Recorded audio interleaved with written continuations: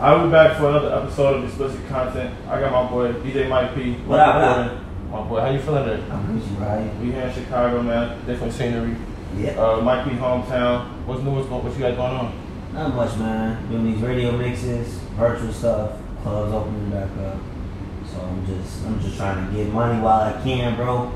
Cause once this little second wave kick in, bro, this shit back down. Yeah, that's what we was talking about. That's what's going on in Atlanta right now. Yeah. A lot of the clubs start opening back up, but I don't think everybody on the same page with this shit. So yeah, shit done. Fuck the country up. So how was the transition? You feel me? Back from to virtual, you feel me, and then back from virtual to right now. I think the transition was it was pretty cool because everybody want to be outside anyway. You know what I'm saying? So it's kind of like, hell, I'm just glad to be DJing in front of people because Instagram Live is cool, but the numbers don't be the same. You know what I'm saying? It just be a lot of different stuff in there. Every time I get on, it's like they cut me off because of the audio copyright issue. You know what I'm saying? So it's just a whole. That's why I did it one time. Yeah, bro, I did it twice, man. And then other than that, I've been doing virtual parties, but they've been on Zoom, so that way it ain't no issues. It's a crowd there, call it a day. Virtual prom, graduation, all that stuff, man. So, like you said, second wave coming soon. How long you think you're gonna be in the clubs? Man, I think I'm gonna be spending in the clubs probably till like September. You not scared? I ain't really scared. I think it's because like we young, so it's like out of our age group, only what, not even 1% or something, low ass number. You know what I'm saying? And also too, like I ain't in a situation, bro, where like a lot of young people they live with their parents or they home from college and they with their mom. You know what I'm saying? Like you putting them at jeopardy and shit, or just anybody that's older. You know what I'm saying? So I don't have that issue. You know what I'm saying? I just kind of be out the way too though. Fish pump motherfuckers, keep it moving, G. You are masking up. Right, keep it moving, bro. So alright, let's take it back. I knew you for a long time. Facts. Maybe like 5-6 years. He's a shorty. I've been looking up to this nigga for what you 23, right? 24? Yeah, I'm 26 now. For real? Crazy, G. 26. So like I said, you about 4 years older than me. I've been looking up to him for a distance. Facts. I remember you started. Speaking of virtual, you started with the streaming. You streaming in high school type. So you had all the stories coming. You want to talk about that? Yeah. That shit was actually really dope, man. And it's crazy that all of this that's going on in the world is kind of what brought me to Ustream. It was just more so like I was out protesting in 2014, the Eric Gardner whole situation, right? Boom, I'm protesting. I get arrested like 6 days after my birthday. Like I'm walking away from the protest, right, to my car. They come out of nowhere and just arrest me off some bullshit. I spent 18 hours, right, with CPD in a little holding cell and shit, and they take me out to 103rd, to the sheriff and shit like that, right? And all of this shit. I get out, get my first crib, right? I moved to Hyde Park because I'm from Hyde Park originally, as a kid. And then literally, I'm in the crib in Hyde Park. I'm trying to figure out how I'm gonna pay my rent. I had money saved, bro. You know what I'm saying? But it was just like, you know, as a DJ, we know what gigs we got, but you know what I'm saying? You still want to like, you want to guarantee like, man, I gotta make $1,000 just to pay my rent. I had a little ass studio, bro, in Hyde Park, G, right back in with it. And I hopped on Ustream, and I just like was DJing. And really, I got it from my church. My church has been doing this Ustream thing for years, bro, before it was a thing. And this was 2015, I believe. And yeah, man, what it was like the popular kids that I DJ'd that Sweet 16s for, they either follow me on Instagram or on Twitter. So look, I knew I was Jill though. Yeah, exactly. So through Jack and Jill, so there was a bunch of popular kids, like top tier kids. They were Whitney Young, Kenwood, or Simeon. They were top tier kids. You know what I'm saying? And it was really dope because, and I credit a lot of stuff to them in CPS because when I did the Ustream, like I said, man, they really were on Twitter like, man, Mike DJing on Ustream, he going crazy. It just happened to be, bro, in 2015, it was a fucking storm for like a week. It was just raining hard as hell. So everybody was in the fucking crib, bro. It was raining hard and it was snowing hard, bro. And everybody was in the crib, bro. And I remember this shit like it was yesterday, G. One day it was 30 people on there. The second day it was 1,000. The third day it was 4,000, and then that fucking last day, bro, it was 100,000 motherfucking people on that party. Imagine on Twitter, bro. So you feel it was really like you was at a party, and I say this to say like niggas like you and me, you feel me, was ahead of our time type shit. Cause this is the way of the world right now. You feel me? Niggas was doing this shit when we had no idea. Go Facebook Live, bro. Yeah, you could not go Facebook Live, Instagram Live in 2015. Tidal had just started being a streaming app. So now you're talking about streaming, just streaming, bro. And I'm not saying that they saw me do some shit. You know what I'm saying? I'm not saying that, but just be, like you said, my bad. Being ahead of your time, bro, is like, it can sometimes be a gift and a curse, bro. And I thank God that it was a gift because it ended up, bro, I'm still getting calls from people just off of that. Like, that's how a lot of these people know my name. And now, you take the same popular kids, bro, that blew me up on Twitter, right? By tweeting lyrics and sharing the link, right? I didn't even have to ask or nothing like that, you know what I'm saying? Now what happens is they go off, they go to college, they be somebody great, they a president at their school. Now what they do? They done flew me out to their school to spend. They school love me, they graduate, I'm still spending them. Yeah. Like, it's so many cases like that, bro, that like those gigs has just been like a strict connection to UStream. It's like super fucking dope, G. Real shit. So, alright, speaking on school and shit, I know you didn't go to college. Nah, I did Kennedy King for 3 semesters. Okay, my fault. Yeah, I did Kennedy King for 3 semesters. My fault. But it don't count though. Yeah, that's what I want to talk about. Because no, that's the thing. Like, you know, I went to college 4 years, and I still tell people, you know, it's your own lane. I want you to, you feel me, talk about your success. You know what I'm saying? How you can still be successful or make your way. You feel me? Do you feel like you didn't have to go to college? You feel like you didn't need this? You know what I'm saying? Did you? I feel like I didn't need to go to college. Even with this whole COVID shit going on, people losing jobs left and right, bro, who went to school. Some people who are not losing their job, you know what I'm saying? My girl still got her job, she definitely went to school. But it's just kind of like, I think life and your destiny, bro, is like what matters. You know what I'm saying? Follow your heart. If it's something you really, really want to do, you gonna figure that shit out, bro. If you want that newest bait, whatever, you gonna figure out a way, bro, to get it. You gonna do it legally or illegally, but at the end of the day, you have one goal to get what? Fucking bait. And guess what? When you get it, you gonna have it, and that's that. You know what I'm saying? So it's like the same energy we put into the small things like clothes and cars and jewelry and shit like that. You want to put that into your actual life, man. And that's why I'm saying, like, if you go to school, cool. If you don't, cool. Like, you know what I'm saying? Like, it's neither here nor there. Like, but just for me, it just worked out that I didn't have to go to school just because I had a real, true talent that people fuck with, and they started getting paid, bro. You was a real person. That's like, I've been the same dude, bro. I got the same phone number, G, since 2012, bro. Since I was a senior in high school at Urban Prep. Like, come on, like, you know what I'm saying? And it's just, I don't know. It's your destiny, bro. But it took a lot of me practicing and learning and researching DJing to figure out what type of DJ I want to be, what lane I want to go. Like we was just talking about the elevator. Yeah. Atlanta's cool, but you know it's a ceiling there. Same here in Chicago. So it's either you hop behind the artist and you make that go, or you don't hop behind the artist and you become your own person and make that go too. Or like me, I was able to do both.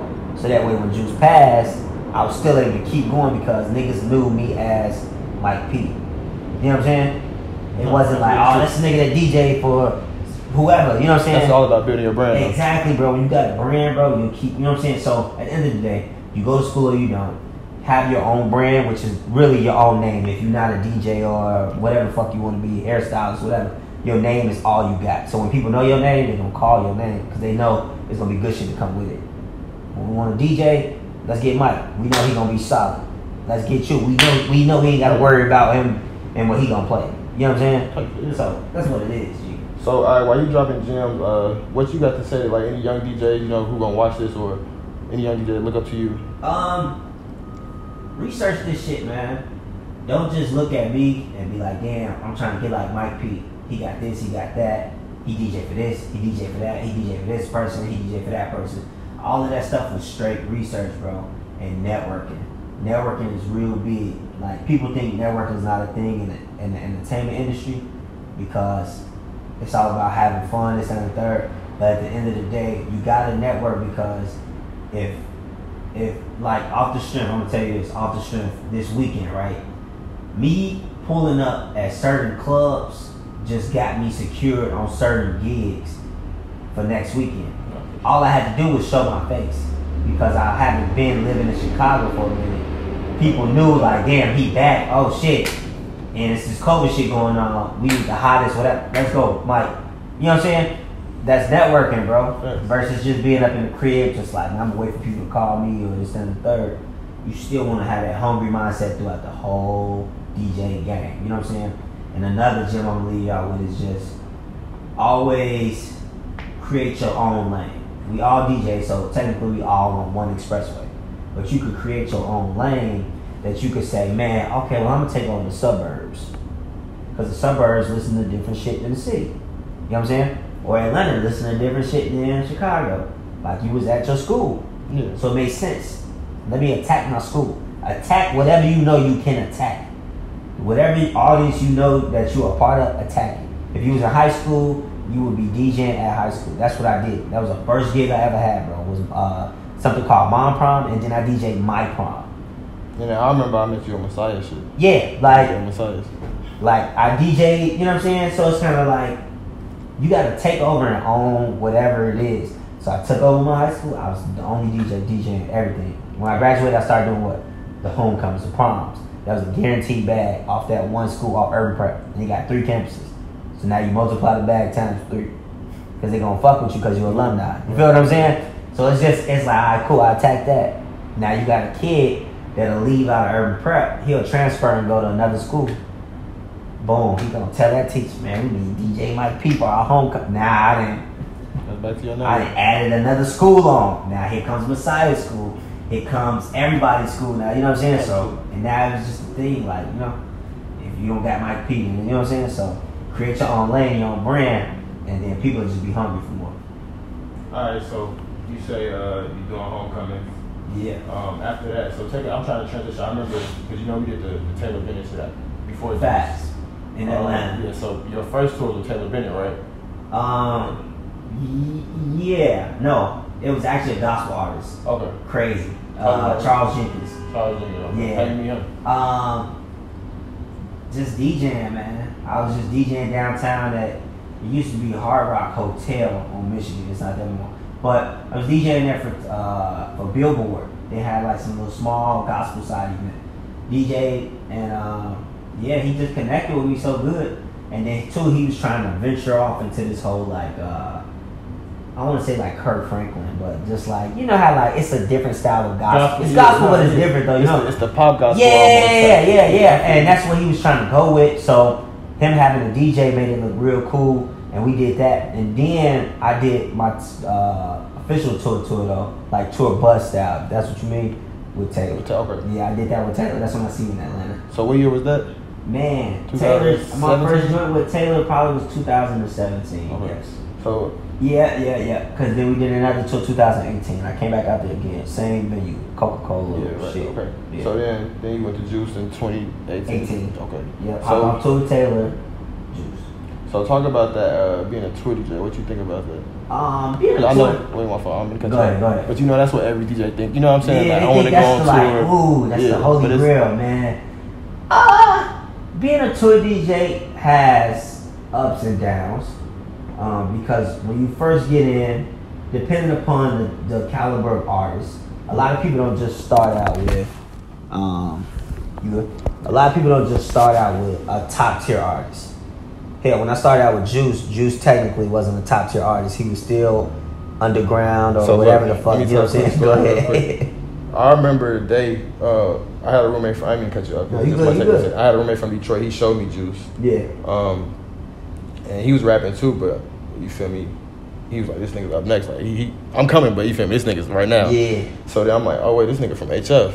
Yeah. I'm in this nigga DM like, hey, you need a DJ. You feel me? It's that. Yeah. Next thing I know, I see you, him, y'all doing a little video downtown. I'm like, oh damn, this nigga Mike just took that shit with. Yeah. I knew y'all. You feel me? After that, knew that shit was finna go up. Yeah, and it's like, so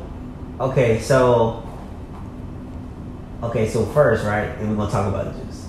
First, being a tour DJ, like I said, man, is cool. It has its ups and downs because in 2017 I got called to DJ on a TV show, and I was doing that Monday through Friday, bro. I was getting 4 a.m., 6 to 8. I was DJing live, like nonstop every weekday, right? So it was kind of like, man, if I go and hop on this tour, it was cool for the tour I was doing with Taylor because Taylor only had, I think he had something like 25 dates or something like that, right? I was like, all right, cool, and we had a nice little break in between some dates that I could come home and DJ on the show. That it wouldn't be an issue. But with Juice, he like came out the gate, bro, like, and we got 45 dates. Boom, boom, boom, boom, boom. Off one song, bro, off Lucid Dream. Boom, boom, boom, boom, boom. So it was kind of like, man, the down part of it was that I had to turn down DJing on the TV show, which was solely about Mike P. Like, that was just me to go and DJ behind the artist now. But I knew that, man, this kid got the potential to really blow. Let's get on this wave. Let's make sure that it's solid. You know what I'm saying? And it put me on a bigger platform to do festivals, this, that, and the third, right? And it's a great look. It's great content, great footage I got. Great accomplishments, I should say. Coachella, you know what I'm saying? Yeah. All of this stuff. But at the end of the day, the downfall of it is that you as a DJ, you don't get too much of that star shine on you because it's not really about you. It's about the artist. So if we talking about when I said create your own brand, your own lane, thank God that I had that before I met Juice. So that way, when we would go out, I never felt no hatred or jealousness or nothing like that in my heart. I was actually just glad to go and travel to Europe like how we was going to Australia, like, you know what I'm saying, going to all these places. So it was like that was the blessing that I received, and it all was just like, damn, I'm DJing in places I've never been. Y'all was on tour. It would take me a long time before Juice. You said who? I said y'all on tour with Nicki too before. Yeah, so man. I'm already know those like, relationships and all the, you know. Yeah, that's one of a lifetime type shit. Yeah, bro, like bumping shoulders and shit with these different artists. Just like it's super cool, bro. But at the end of the day, what I always say, bro, about tour DJing, bro, is that you need to get your money. Get your money, get your money, get your money, get your money. And what I mean by get your money is whatever you plan on, you say you want to make it. Make it known to management or to the artist, however it works. You know what I'm saying? Everybody's case is different. Hey, I'm trying to make this much per gig. Y'all need me like I need y'all. I got his music. I play his music. I know when to cut it out. Energy. I DJ before you come. You know what I'm saying? So it's not, I don't sit here and have to explain to you why you need me or why I need y'all. But let's make a mutual understanding. Hey, I'm trying to get paid X, Y, and Z. Because at the end of the day, when it's all said and done, right? Whether you don't have the spotlight on you or you do got the spotlight on you, you have funds. You know what I'm saying? At the end of the day, to take care of bills, this and the third, because the type of tour we was doing with Juice was, we was on a literally world tour since I met this kid. The first event we did was in Sacramento, right? That was on U.S. soil.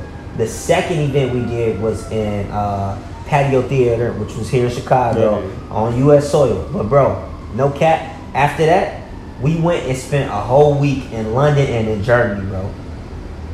He only had 2 shows, but we spent a week between those 2 places because he was doing so many radio interviews and all of this stuff with Interscope. Yeah, bro, you watched it. Like, we was in London. I forgot the dude's name, but he's a big DJ out there.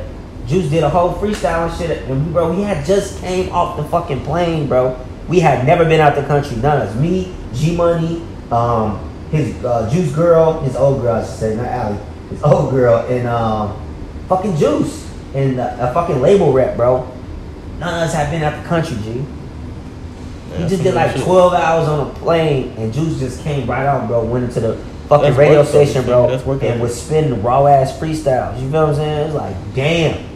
So my thing, bro, is just like at the end of the day, bro, you want to get your bread. Of course, it's unfortunate that Juice passed away. You feel what I'm saying? Sure. So now I had to press the reset button on my career because it was almost like I dedicated and allocated all of my time. I was not taking no private events. You couldn't book me for no weddings. We was turning down every event.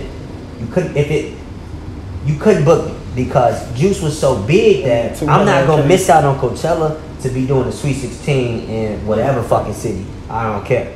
Coachella's a big thing. You know what I'm saying? So it's kind of like you never want to accept certain dates, and then I gotta like tell the client on some bogus shit like, damn, last minute I gotta cancel on you. You know what I'm saying? Your event is just as important though, bro, as Coachella. It's just that personally to me, I want to be on Coachella stage versus at your Sweet 16. 100%. But at the end of the day, if I can work it out, I'm gonna be at your Sweet 16. That's why you say like, oh man, Mike a real person, because bro, I'll still be in your backyard and I'll still go hop my ass on a plane to go with Juice fucking China, G, to go DJ for whatever thousands of people. Like, at the end of the day, bro, I love DJing. But I'm also smart about my business side. That's what I'm saying. You gotta make sure that you get the bread, bro. If you don't get the bread, then you, when it's all said and done like it is now with Juice, my fault. Like when it's all said and done now like it is with Juice, I could have been in a real fucked up position, bro. Like, damn, how I'm gonna make ends meet? Then you got COVID that just came, right? Juice December, COVID hit March, technically earlier than that, but we didn't respond until March. And it's kind of like, damn, you know what I'm saying? Like, in between trying to get gigs, this and the third, you know what I'm saying? It's a lifestyle change, of course, you know what I'm saying? And it's truly humbling, too. But humble pie only tastes so bad when you have not been humble. Make sense? For sure. Like, me being a real person, bro, I ain't really, when he passed, bro, I was more fucked up off my homie dying than I was off some like, damn, I ain't gonna see no more checks or no more this type of money, you know what I'm saying? That's real shit I'm saying right now, you know what I'm saying? But, yeah, it's just really, just get the bread, man, because then at the end of the day, when you know what I'm saying? Or even if I decided to take a different route, like, I can't do this tour shit no more, like, this shit fucking with me, like, alright, I got a savings that I can go and just chill. Tell them that have a savings. You know what I'm saying? You gotta have a savings. That's the thing. When you said get your bread, I was mostly thinking that's the whole. That's what I'm saying. Have your money set aside. Like, get the money, get the pay that you want, and have money on the side for a rainy day / rainy fucking year. This a rainy year for some DJs, nigga. Because if you're not a top tier DJ, you're not getting called to the clubs, bro. Because the clubs only know they have X amount of time to be open, or it's a gimmick game. You know what I'm saying? Yeah. One day Trump want to open this country, then fucking results come back, we spiking. Oh shit, what we gonna do next? Shut it back down. You know what I'm saying? So, if you're not really a top tier DJ or well-known DJ, bro, you really not getting called. Especially right now in Chicago, G. It's a lot of DJs that's not eating right now, bro, because of association of your brand. That's why your brand always gotta be strong, bro. Strong as hell. Strong as hell. So you get the call. You know what I'm saying? So.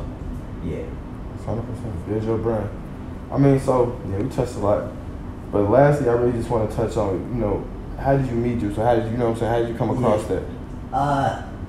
My dog, Steve Cannon. Like I said, I saw y'all on the ground one day, and that shit just fucked my head. I'm like, you feel me? Too like, how did that happen so damn quick? Like I said, like niggas knew Juice was up next. If you know what I'm saying? You know music, man. And then you know Mike P. You don't bullshit on the ones and twos. So. Right. So it's like it's crazy, bro. But it's real crazy, G. Like, but my dog Steve Cannon is the real reason why I even got introduced to Juice.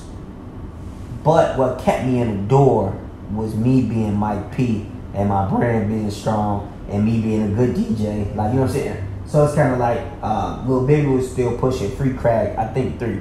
Yeah. He's finna drop it. And he started working with Steve Cannon. Now him and Steve I've been working with maybe for like, I want to say like 2 years, maybe even more than that, but I know it's like me seeing it 2 years, right?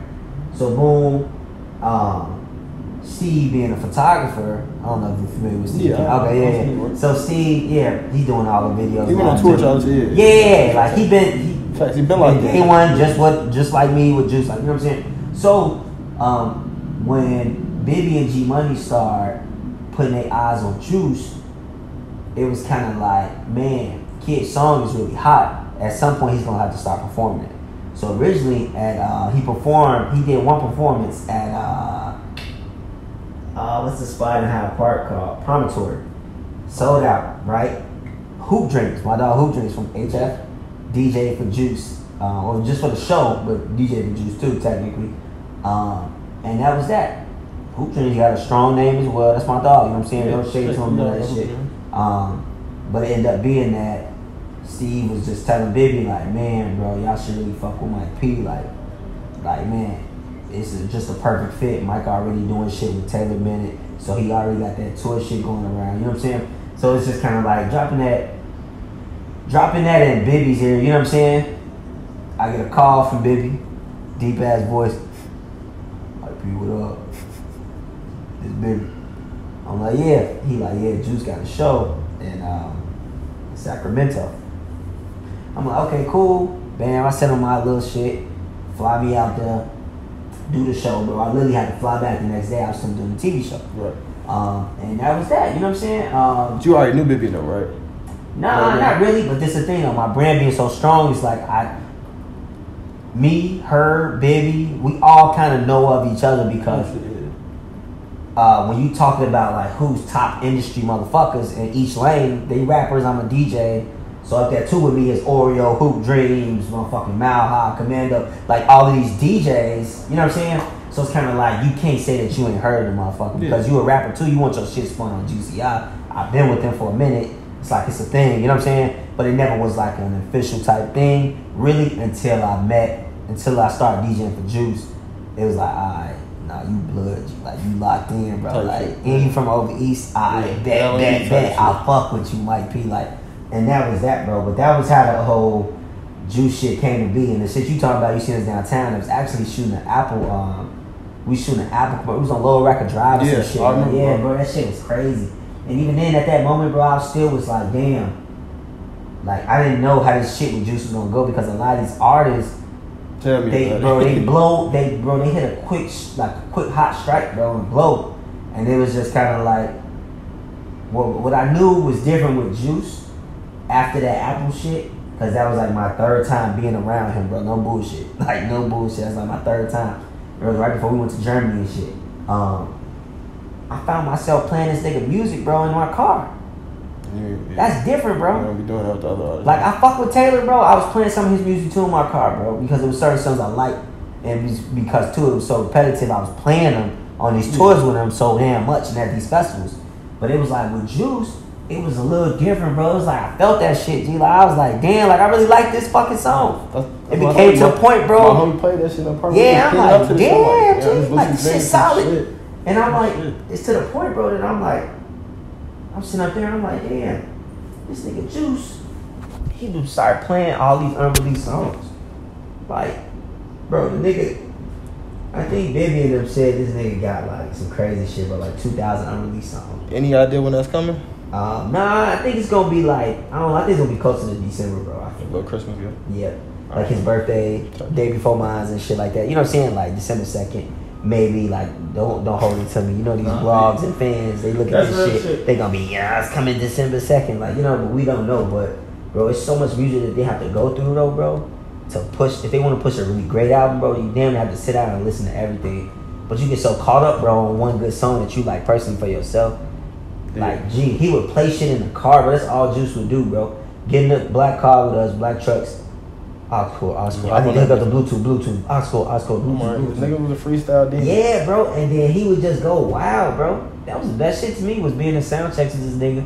I put on an instrumental for after we get done rehearsing some shit, and he would just say the craziest shit, bro. Shit made me feel like I wanted to start rapping, but then I try that shit, bro. I be like, how the fuck he thinking of all this shit on his mind, bro? Like, it's crazy, bro. Juice was a real special motherfucker. No, shit's crazy, sure, bro. Shit's crazy. Yeah. So before I get you out of here, any other artists out of the city you wanna say coming out next, or? Not really. It's hard to say right now. So much you shit just got going back. on. You just got back. There's so much shit going on. Of course, like Heavy Steppers, they had a nice wave earlier this year, / last year too. But yeah, man, I think Chicago artists, rap artists in particular. I think Chicago rap artists in particular. We gotta get back to getting our own lane. Like at Chicago, like Chicago's a top city. I know this shit because when we travel around the world, people rave about Chicago. They ask me how violent is it, and damn, y'all drill music go crazy. So it's like get back to like real drill music, like create your own, you know what I'm saying? Type shit, like own type vibe, own slang, own words, you know what I'm saying? So yeah, but yeah, I don't really know no artist right now off the dome. For sure. That's coming out next out of Chicago. I'm gonna send you some niggas, for sure. Send me some niggas, G. Cause I ain't heard shit. And that ain't bad. No, yeah. It's not a negative comment, it's just like I just ain't heard shit. There's just so much shit going on in the world, G, that like music right now, to keep it a buck with you, it's not a main fucking focus right now, G. Money Man said your two focuses right now should be social justice and getting money. Gee, that's the only. I'm like, damn.